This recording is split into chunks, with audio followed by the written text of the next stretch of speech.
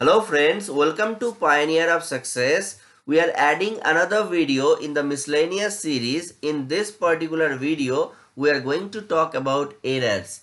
Errors might be of different kinds and those are sourced because of multiple mistakes that we do in our simulation. However, most of the errors come from a few mistakes. Those are defined mistakes, and in this video I am going to cover about this. Before I initiate technical discussion of this particular video, I would like to inform that we have initiated a service where we assist you developing your research problem. You write to us in the email ID given in the description box, and I will set up a video call to assist developing your problem. So let us go ahead with today's discussion. As I have mentioned, there are few common mistakes that we do and that lead to certain errors, and those common mistakes are not assigning materials to all the domains, not entering required material parameters, not meshing all the domains. And you can just guess, if you don't do this you should expect an error, but by mistake sometimes we do those things. And today I will show you in the COMSOL window how exactly it lead to an error. And other reasons are not assigning proper boundary condition. This is very important, because if your boundary conditions are not pertinent to your physical problem, you may expect an error. Sometimes what happens, you don't get any error, but your boundary conditions are wrong, then your simulation results will be erroneous. It will be incorrect result, and that will not define your physical thing.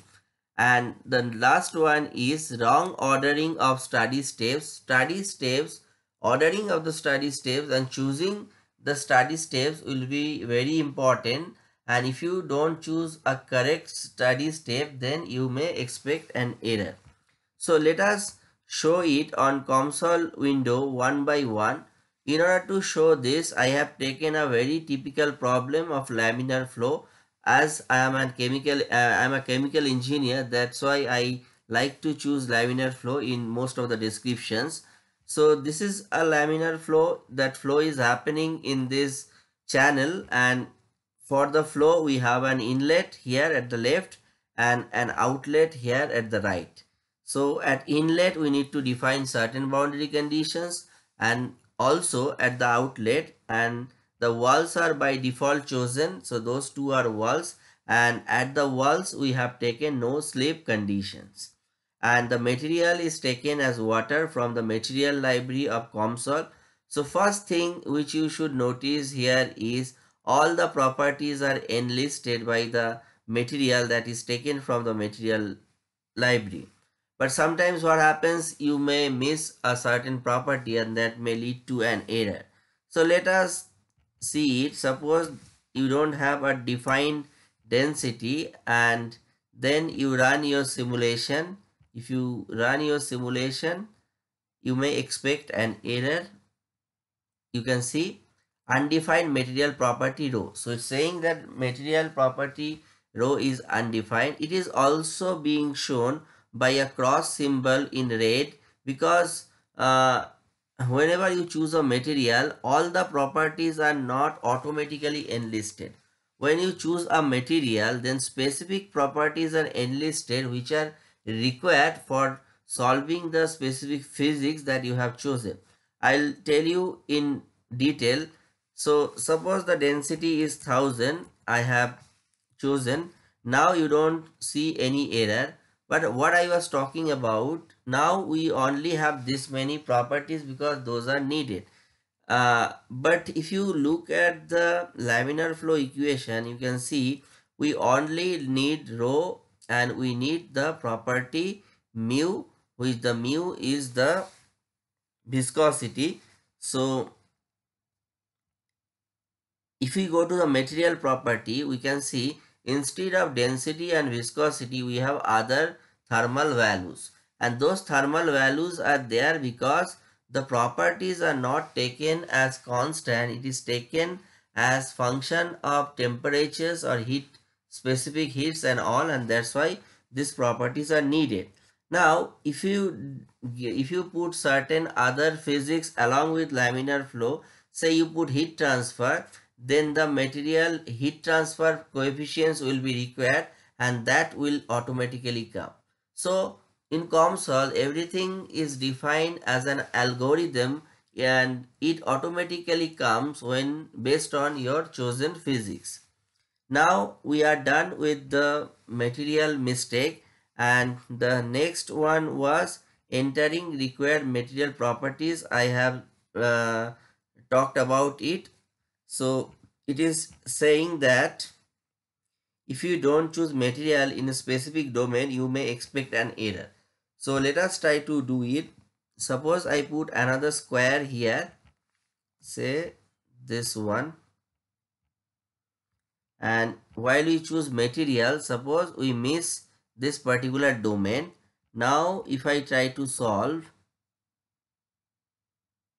I may expect an error. See, similar undefined material property in fluid properties. Because I have not chosen this particular domain, I have not put material to this domain. But if you go to laminar flow, you can see the laminar flow I have chosen in the entire domain, and that is why you are actually getting an error. So this is a common mistake that you should not do. So the next one was not meshing all the domains. Similarly, if we do like this, suppose we take a free triangular mesh and we choose our domain, say we choose only this domain and we don't choose this one. Now if I try to simulate,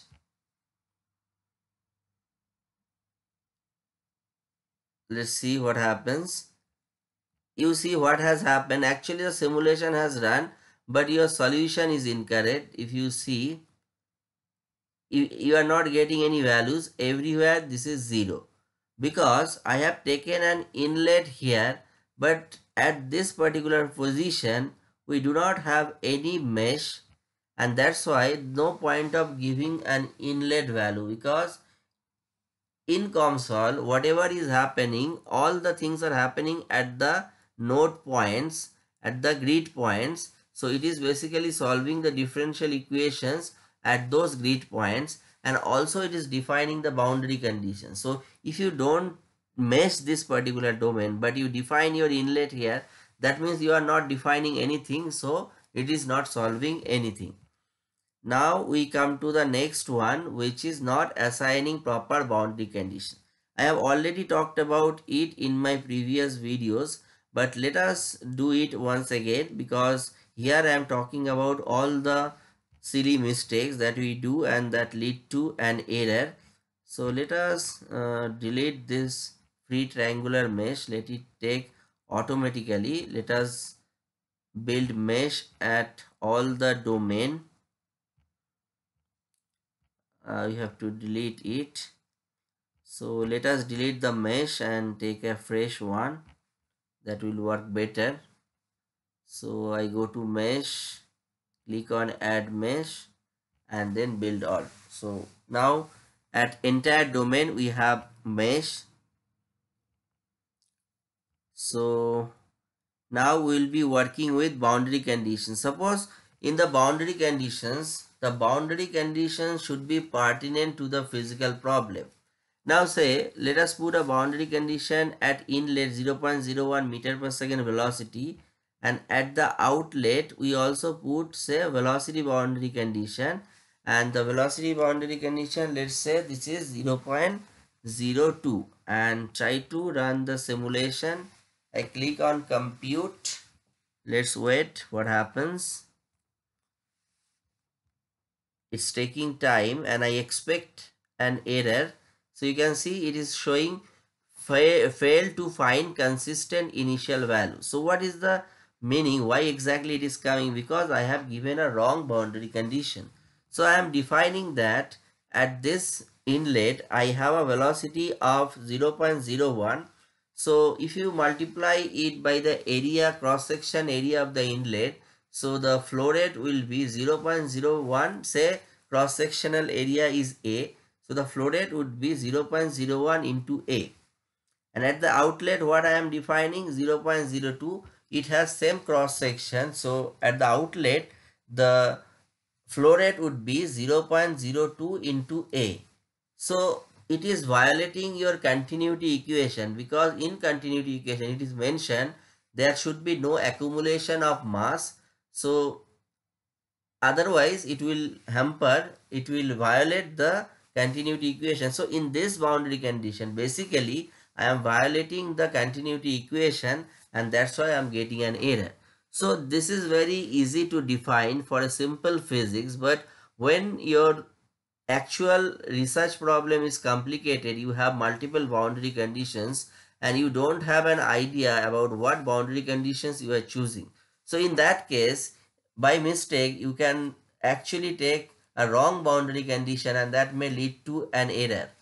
So this is very much important that you understand your physical problem, you understand the boundary conditions you are defining. Otherwise, you may expect error. Even if it runs, your solution will be wrong. You will get an incorrect result. So I talked about this boundary condition, inlet boundary condition, and I have just given you one example. There might be numerous examples where you come across wrong, you put wrong boundary conditions and you come across errors. So now let me check the last one which I have mentioned: wrong ordering of study steps, or choosing wrong study steps. Suppose this particular one is fluid flow and we are solving a transient fluid flow, and that is why you should take time dependent study.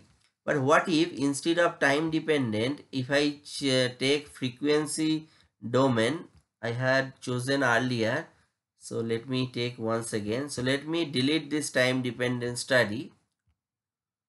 Suppose you are new to COMSOL and you don't know what are those studies, and by mistake you actually take a wrong study. Suppose here I go, right click on study, there are study steps, say this one is the frequency domain. Suppose I don't know anything about COMSOL and by mistake I have taken this study and I am trying to compute it. So what will happen? Automatically it will show some error like feature stationary solver 1 or something it is showing. The ultimate idea is you are solving laminar flow and you are trying to solve it in the frequency domain. So no point of taking frequency domain here, because where exactly you need frequency domain? Suppose you are solving a differential equation, say wave equation, in the frequency domain. In that particular case you should go ahead with your frequency domain. Suppose you are solving differential equation, wave equation in time domain, then you should choose the physics time domain. So you should have preliminary idea about the solvers, about the settings of the this studies, and if you do not have it you may expect an error. And in most of the other cases the error come from the solver configuration. Sometimes what happens, you should choose fully coupled solver but you have chosen segregated, you forgot to merge the segregated solvers.